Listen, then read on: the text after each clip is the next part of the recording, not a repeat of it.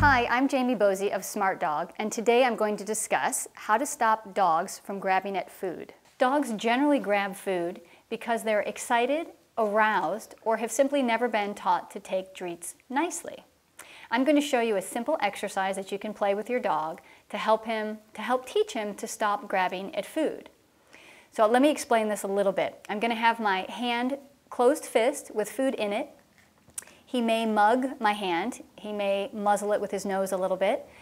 The ultimate goal here is I would like him to ask permission. I'd like him to give eye contact, and then he can have something wonderful. All right, let me show you how this works.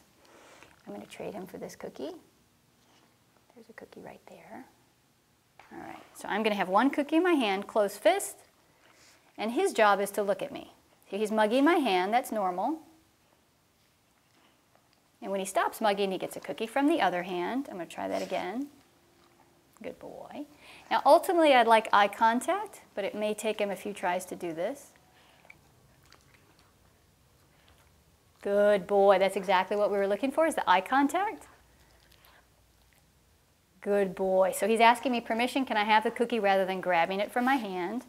That's very nice. Good boy. You did it again. Good boy.